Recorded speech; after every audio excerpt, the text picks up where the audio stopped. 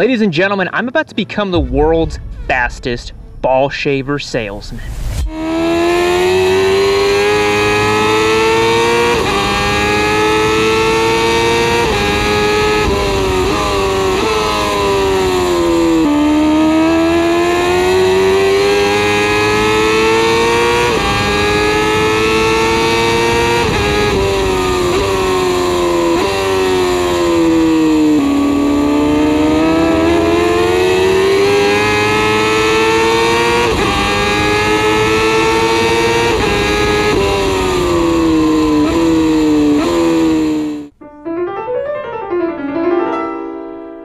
What is going on, everyone? Welcome to a special episode of Yammie Noob. You guys have been requesting this one, and today we are testing the Honda CBR 1000 RR SP Fireblade here on track. We're at Eagles Canyon Raceway, my home facility, preferred facility. You guys have seen me test tons of bikes here on track. It's a 2.7 mile course. It's about 15 different turns, lots of lefts and rights, off cambers, downhill, good straightaway. Great spot to test the Fireblade's potential. Now, if you guys want the full lowdown on the specs on this machine, we've already covered a bunch of videos, so we're not going to cover the specs on this bike. What we are going to do is go over the electronic settings and all the other settings we have on this bike for today, and kind of go over what the theme of the video is today. Now, a lot of you are looking at this Fireblade and you're saying, Yammie, that's a $30,000 track day toy for 42-year-old dentist who wants to LARP and cosplay as a MotoGP rider. Now, you might be accurate in that, but you yourself can cosplay as a MotoGP rider if you win this thing for free. Hit the link down below, theyammieNoob.co, enter to win this motorcycle. It is a giveaway bike.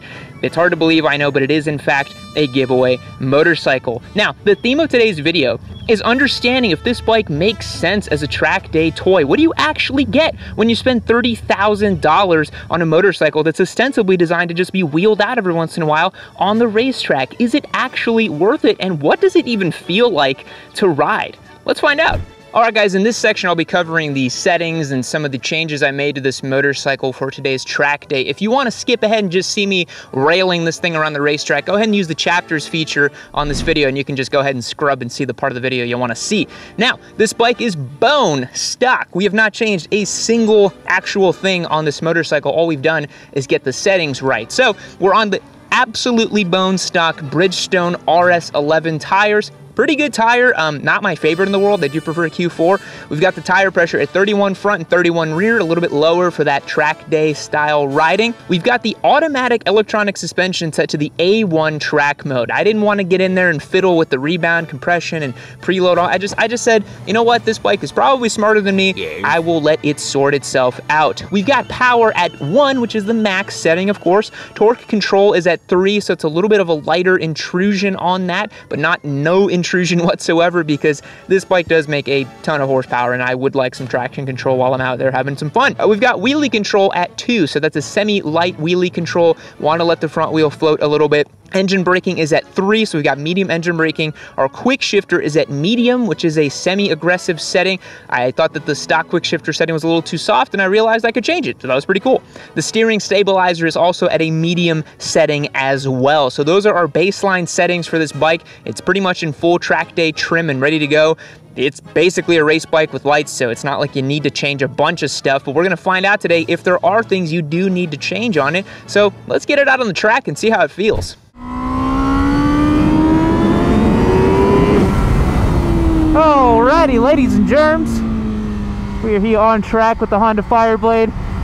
I just pitted out, so getting the tires nice and warmed up.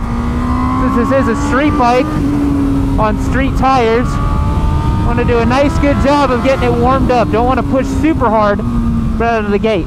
So, first things first, you got to know about this Honda. Oh, it's so buttery smooth, man.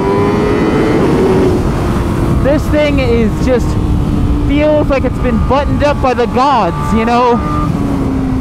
It just, the build quality, the refinement, the way literally everything feels is just incredible. The first thing you notice when you ride something on track is the throttle feel. The throttle is your #1 connection to a motorcycle, like on the street, but especially on track, you know. And this one thinks a lot for you. It's a smart throttle. So when it's actually Normally playing like this is giving you all the gas, but then when you're asking it mid-corner, it ends up thinking a lot for you. Like right here, I'm asking for throttle and the Honda's saying no, you actually want that much throttle. And I like that.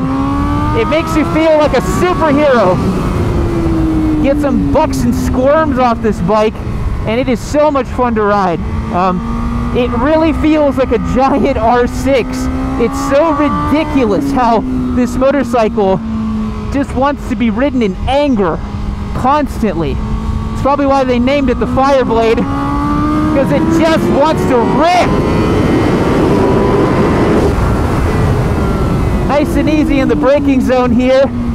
Still theoretically on our warm-up lap.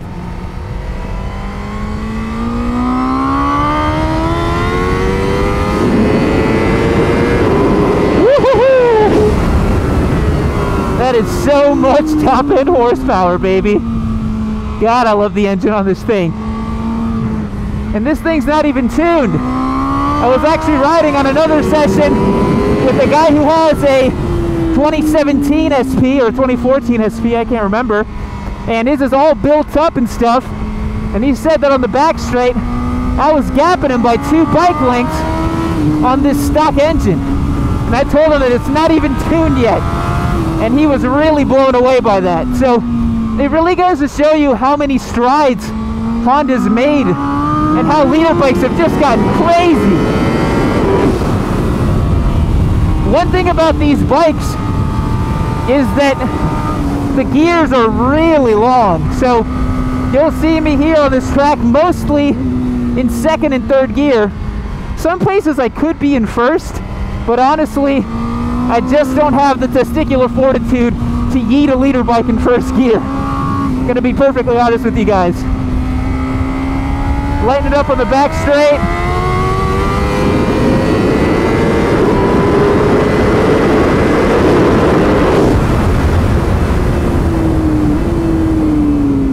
Keep it nice and conservative here. You don't want to stuff this more entry-level rider on the inside. That'll spook him. So we'll pass him nice and careful up here. Just some track day tips for you guys. You gotta remember, it's not a race. I'm not trying to get ahead of this guy as soon as I can. I'm trying to get ahead of him safely, right? So I think up here, I'll get a little breakaway on the outside. Now I just squeeze by him right there, and then we'll continue on our way.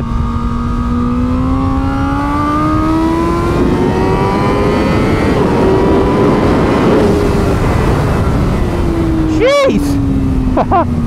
Now, one thing about this Fireblade as well is the brakes are just unbelievable. Let's feel this traction. Yeah!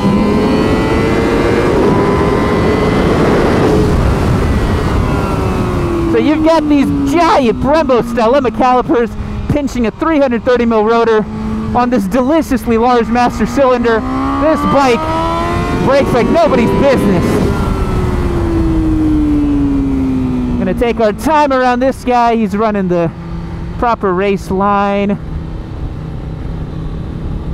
Just gonna get around him nice and easy here.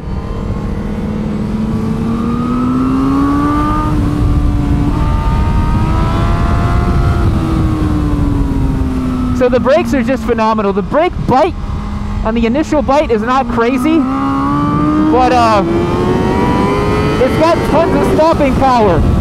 So you got to brake a little bit harder, and then you can get it to really clamp down on those rotors, and it really does a great job. I think on this next lap, I'm going to try to focus up a little bit. Gives you guys a really, really better focused lap. Because I'll tell you, it's a little difficult to talk and ride a bike like this on track. Even if I am running gingerly.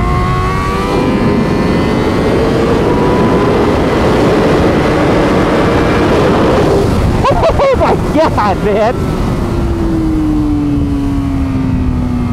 That's so much juice. What a freaking sweet bike, man.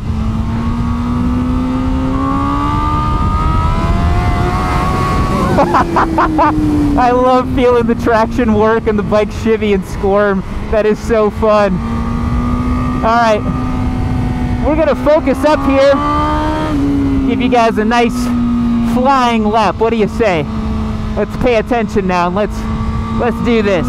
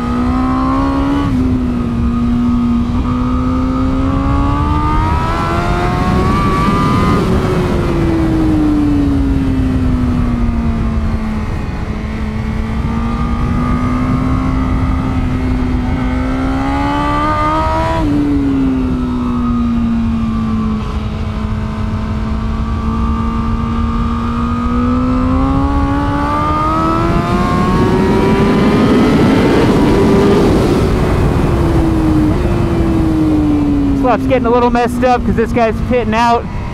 Want to be careful with him here.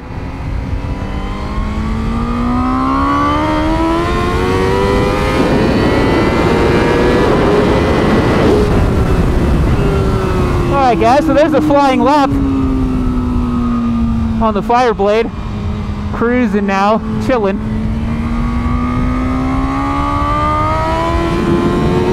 Where are we? I kind of want to catch this guy up ahead of me. I think I was chatting with him at my garage. I think he's on that CBR. Let's see if I can catch him.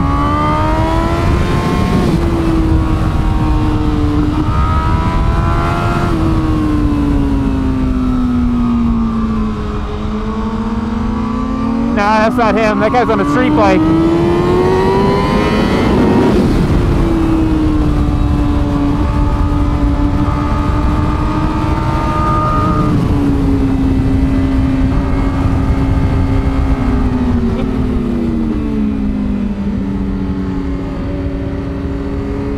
There's the guy I was chatting with. Oh no, that's Josh. Not Josh from Yammie Noob, but Track Josh, who's stupid fast on his R6.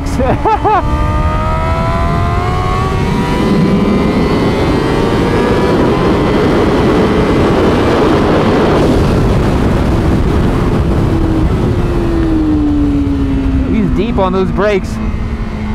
Whoa, that guy's off. He tried to follow Josh where he shouldn't have.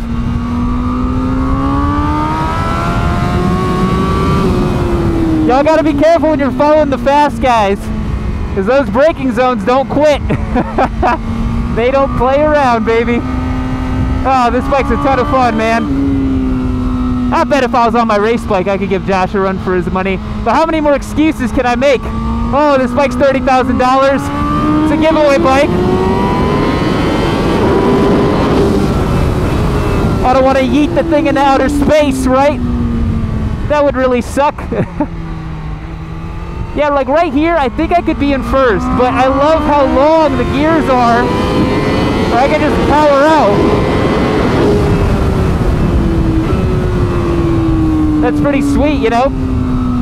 So there's a lot to say about this bike. I think you guys have got a good impression of it on track now. How about we get back to the garage, wrap this video up on those final thoughts. Let's go do it.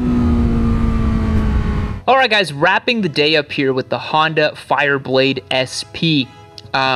This is a really special motorcycle. That should come as no surprise to you guys watching this video. This thing costs a ton of money. It's Honda's most flagship, most premium, most superlative leader bike they've ever made, and it feels like it, but it's not perfect. I've done about 5 sessions today, probably turned like 52 laps on this motorcycle, and got to know it pretty well on the side of the tire here in racetrack conditions.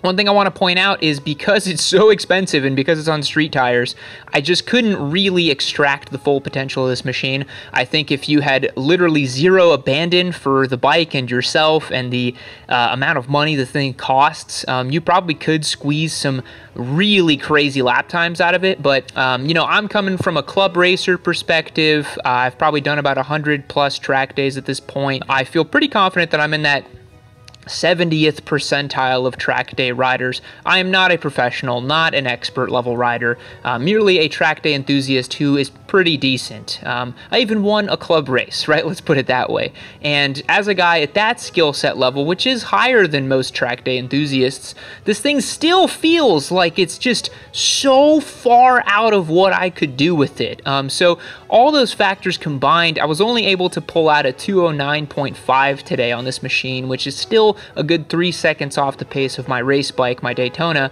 and that's just simply down to the fact that I just cannot will myself to do such crazy lap times with it because of how it is. But let's get into some of these notes that I wrote about this motorcycle. The first thing about it is it's so sublime. It's buttery smooth. The electronics are so different than an R1, for example, or a normal leader bike. The torque control system on this bike really works with you and lets you have some fun. My first session out on this bike, I was a little disheartened with it, let's say, because I felt like it was so serious and so ostentatious and so big, bad, and, you know, imposing, and I was like, you can't have fun with this thing. But then I realized that it's literally just an R6 on steroids, and you have to rev it out and beat the crap out of it to really get it to do something and to feel alive. So that's the big takeaway for me for this bike, is you have to ride it like you stole it. It's a race bike. It demands being ridden super duper duper hard.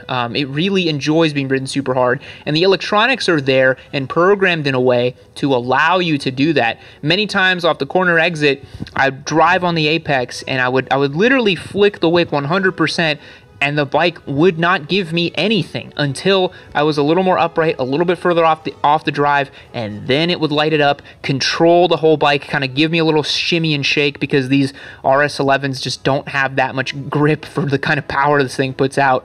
And that's really interesting, the way it works with you, right? But it wants you to constantly push it really, really, really hard. If you don't push it really hard, you're not going to have fun with this bike. It feels like a giant super scooter, basically. The gears are way too long on this machine. I think the first thing I would do to this bike, if it were my bike and I was trying to be serious about track days with it, which is suicidal, but let's just say that that's just what I wanted to do. The first thing I would do is put a spicier sprocket setup on it, because you know, you can't get in there and really change out the individual cogs of the gears without really doing some work on this bike. So a simple sprocket change ought to spice in this bike up a little bit.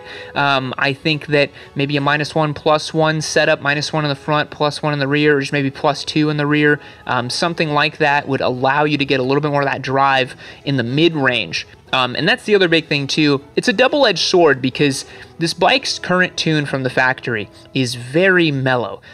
The torque comes on super gently until about 9 or 10,000 RPM, then it really lights it up. And that's great, because you can manage the power with the electronics really easily. You can ride this bike really, really, really hard. There was a guy here who's got a 2014 CBR SP, and it's fully built, slicks and all that, and he was saying he was having some trouble keeping up with me a little bit because this bike is just so sorted. He was saying he was watching me brake, and the bike is just perfectly, beautifully stable.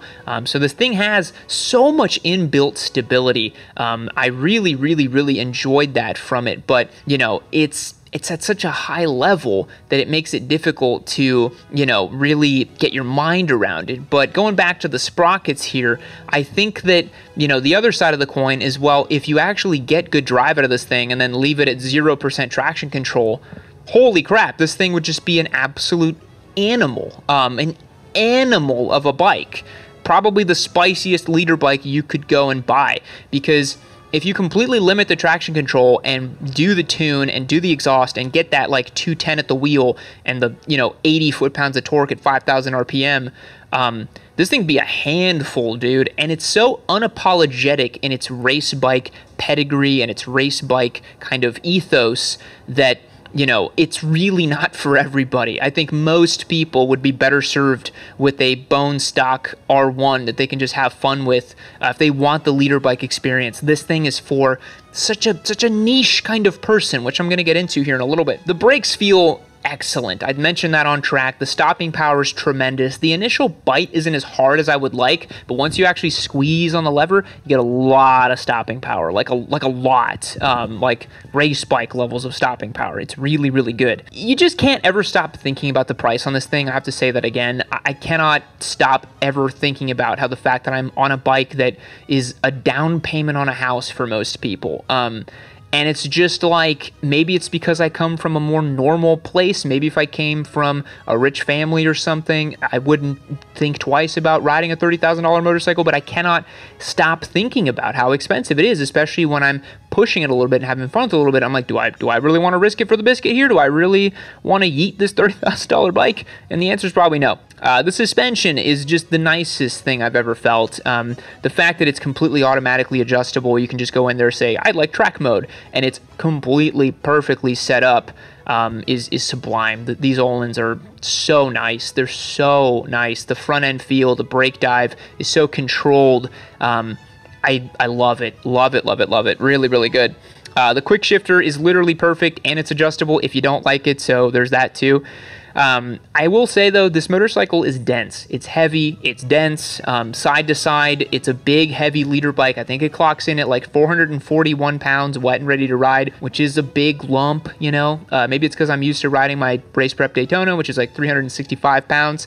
I raced an Endurance Ninja 400 last year as well. I just prefer lighter motorcycles, so for me, despite the fact that this thing handles beautifully, it's still heavy side to side. It's still a bit of a muscly handful kind of motorcycle. The ergonomics are just needlessly punishing on this thing. The first thing I would do with this, honestly, is get rear sets and lower the pegs a little bit. My feet were so cramped on this thing. And I actually watched a video that, I can't remember what channel it put out, but there was a pro racer talking about how that was one of the first things they did on the bike too, is lower the pegs a little bit, because you still have a ton of clearance just if you lower them by 20 mil, and you'll be a lot more comfortable, and you can actually rip lap after lap a lot more comfortably on this bike. So that's something I would do from an ergonomics perspective. I will say, in the morning when I saw the shadows of my winglets as I was going around corners and stuff, you feel like $1,000,000 when you're on this thing, man. There's no other way of putting it. This thing makes you feel like such a fantastic rider. It's there holding you and caring for you. It's really, really a beautiful experience. So I took a couple notes here. I said, who is this bike for, right? I said it's for maybe suicidal dads who need therapy and have too much money to blow. Maybe it's a 42-year-old dentist who wants to cosplay and or LARP as a MotoGP or World Superbike rider. It's maybe for the track junkie who posts those knee-down photos on Instagram, but never discusses their lap times. It's definitely for Honda simps and apologists, no doubt about it in my mind. And it's probably for people, as Casey Stoner so famously put it to Valentino Rossi, where their ambition outweighs their talent, let's say. This is a fantastic motorcycle. There's no doubt in my mind that this is one of the most sublime and superlative track day experiences you could possibly have. I think short of a V4R or a Superleggera or an R1M, you know, those kinds of, that's where this bike is playing at. You know, the price tag, the features, it feels like an absolutely ridiculously capable motorcycle, and it's a lot of fun to ride. You know, if you get into the mindset that this is just a Giga R6 and you just beat the crap out of it, it works really, really well. But For those of you who are looking to learn and to acclimate to track day riding, and you want to be smooth and you don't want to ride something in anger 24/7, this bike's not the right fit for you. But it is very, very cool, and I will leave you with a final unadulterated clip of some raw exhaust footage with me ripping some laps on this thing. Thanks for watching. Catch you next time.